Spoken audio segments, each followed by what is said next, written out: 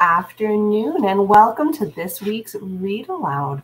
So I am Mrs. Dyrland and I am a teacher with the SunWest Distance Learning Center. So please comment below, where are you from? What grade are you in? And this is our series. Maybe you have a prediction. Who do you think is going to win in the Rhino versus the Hippo? All right. So for the last story of our reading series, we are going to have something special next week. So please join us here at the same time as we travel virtually to the Calgary Zoo. We are going to be exploring the African safari. So I hope that you have enjoyed the listening guides and had a chance to explore some of the extra materials from them.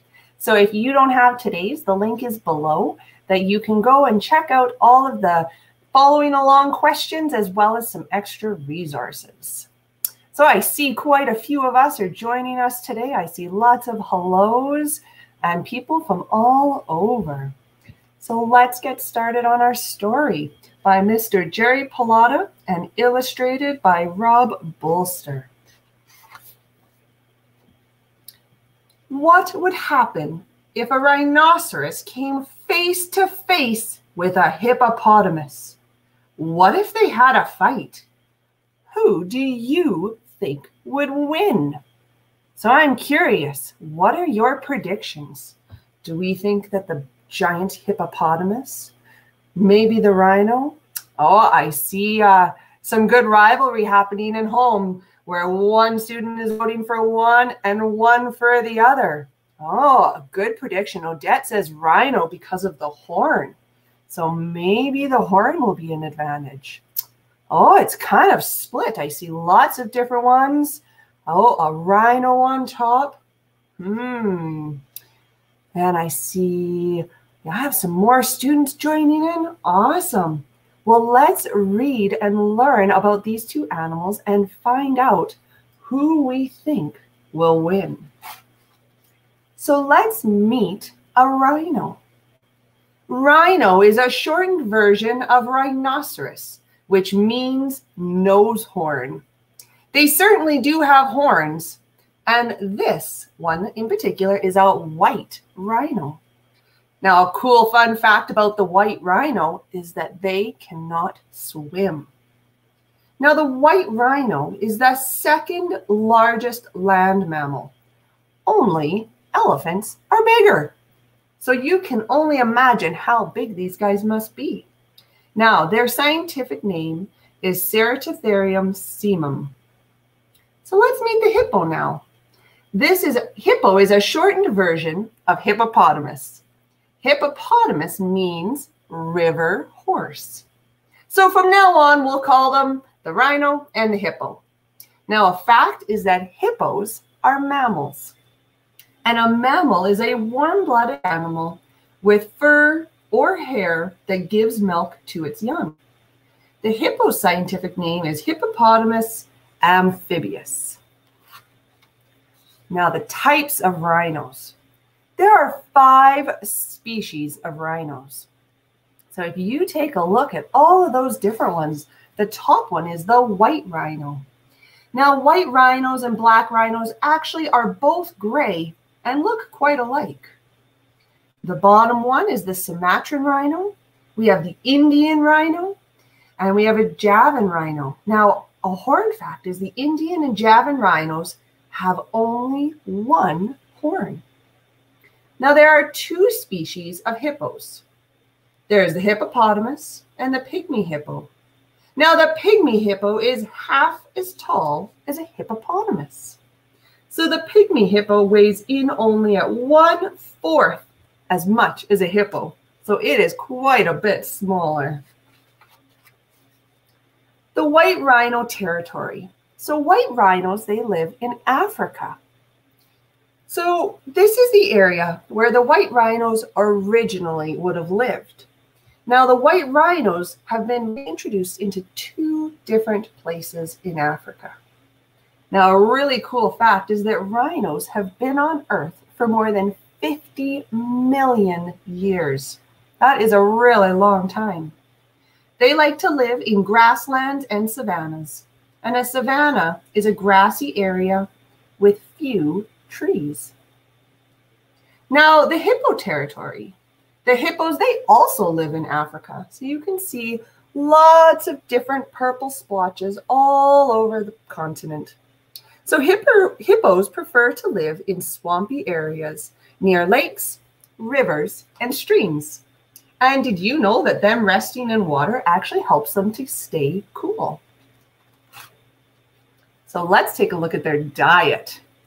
White rhinos eat grass. Grass, grass, and more grass. Rhinos are not meat eaters. They have no interest in eating a hippo. And white rhinos, they have wide lips. So you can see that is their mouth. They pull up grass with their lips. They chew the grass with their back molars. So a grass eater, another name is called a grazer.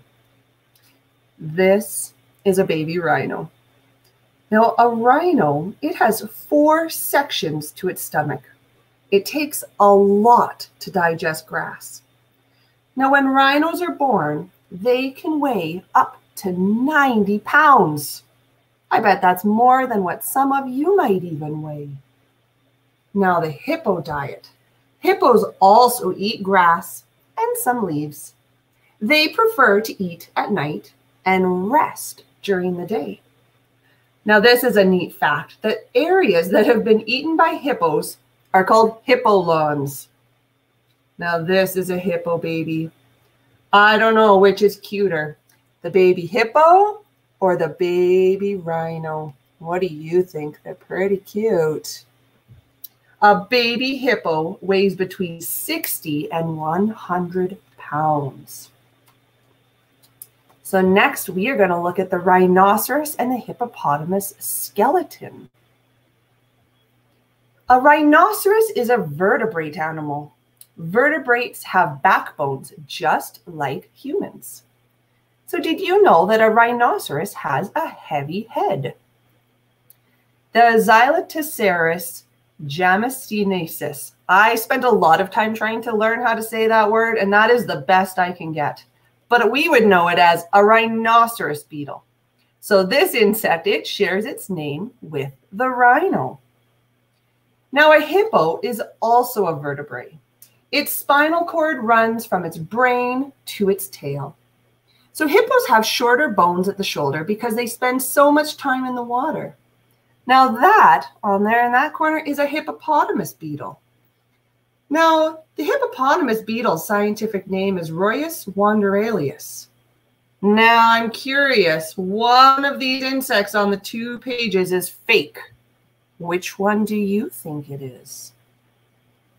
The rhino beetle or the hippopotamus beetle? It's the hippo. This one is a real one.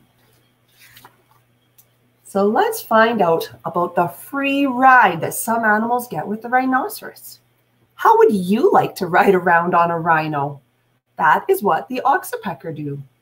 These birds eat ticks, fleas, blood-sucking flies, and insect larvae off the back of rhinos. The oxpecker also eats earwax. They can also be called tick birds. Now, a neat color fact about these birds is that they are easy to recognize as they have red eyes and red beaks.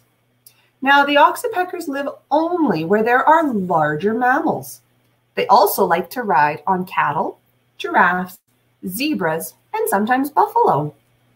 Some scientists think that it's a mutual relationship in which rhino and oxpecker both benefit, but others, they think that the bird is a parasite. Now, the hippo also gets some free cleaning, and they have a similar relationship as the rhino and the oxpecker. The hippo loves the water, and one reason might be that the carp that cleans its teeth, hide, and lips. So a carp is a type of freshwater fish. There is also a fish that follows hippos and eats their waste. So a hippo can hold its breath for 5 minutes. That's a really long time. Have you ever tried to hold your breath and see how long you can hold it for? I bet we can't do it for 5 minutes. Hippos love fresh water, and so do humans. So this sometimes creates conflicts between people and hippos. The rhino foot. So a rhino foot has 3 toes. You can see 1, the center, and 3. But now an elephant foot, it has 5. And the hippo foot has 4. So if we look at this bottom image, this blue is the largest mammal. It is considered the blue whale. So then the largest land mammal is our elephant. The second largest land mammal is the rhino. And the third largest land mammal is the hippo. So they are very small compared to the largest mammal. So a horse, if this is a fun fact for you, only has 1 toe. Did you know that? Now the rhino's weapons. A rhino's best weapon is its size. It is huge.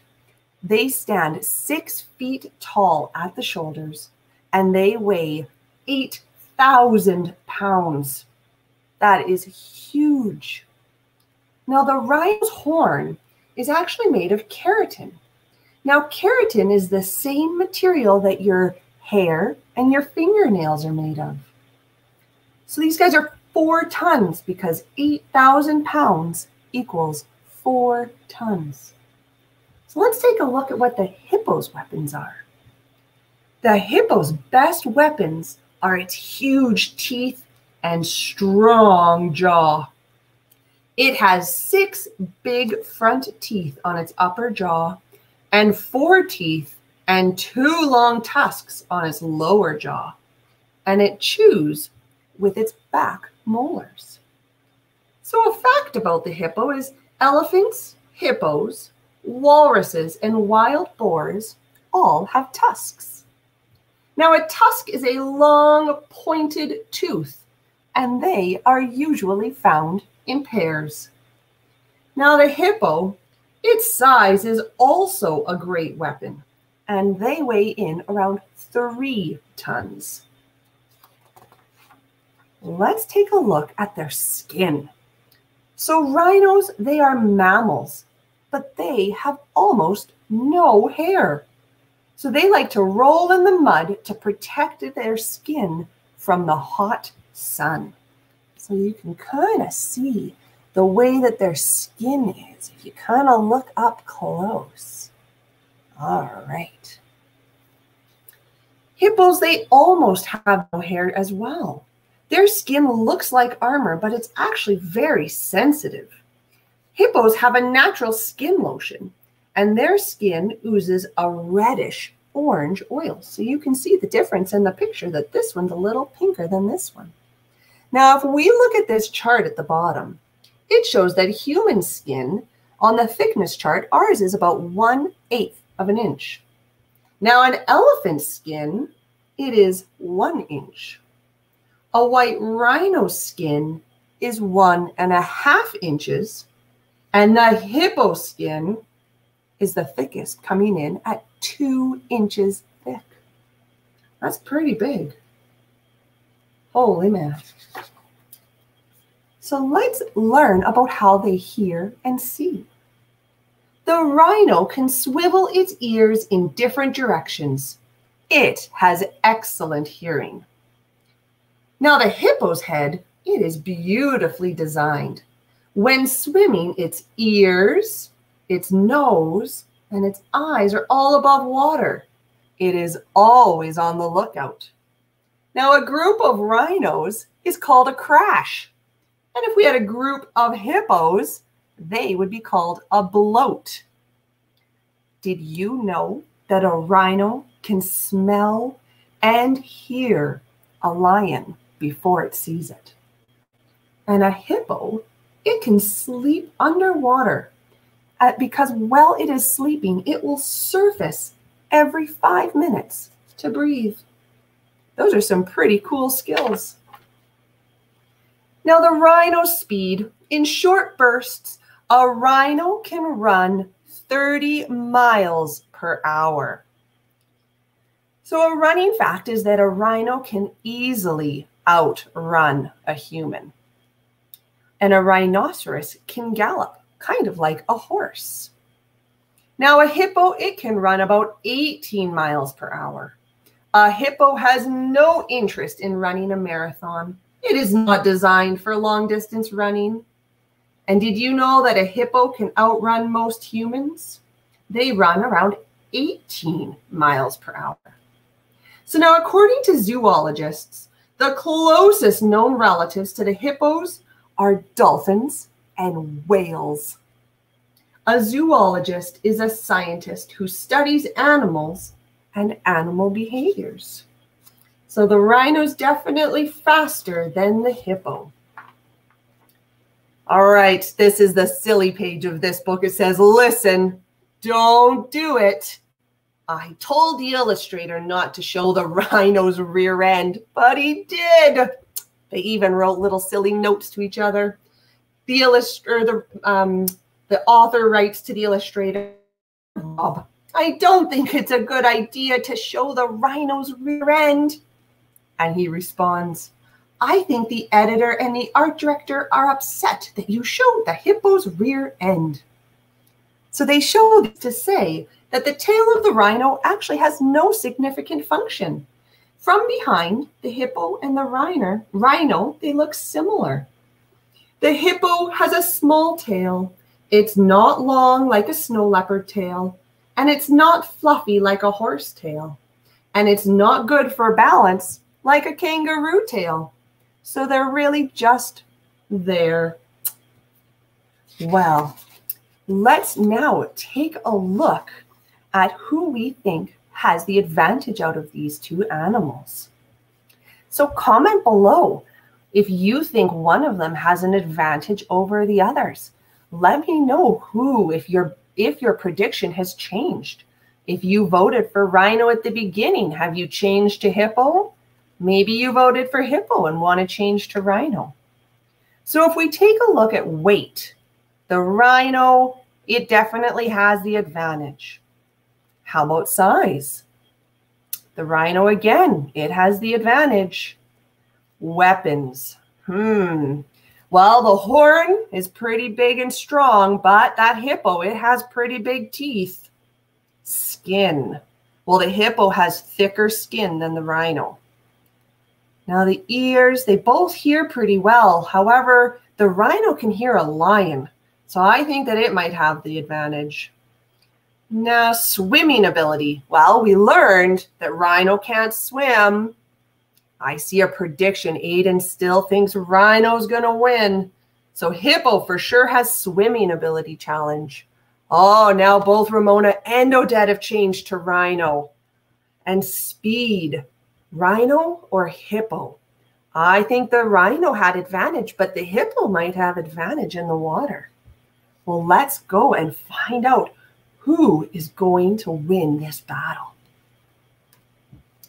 The thirsty rhino walks over to the watering hole. As the rhino takes a drink, the hippo, it opens its mouth. And it scares the rhino away.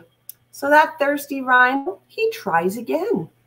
And the hippo opens its big mouth. And the frightened rhino, it backs off. Later, the hippo wants a drink. This time, the rhino charges and it chases the hippo. So the hippo returns.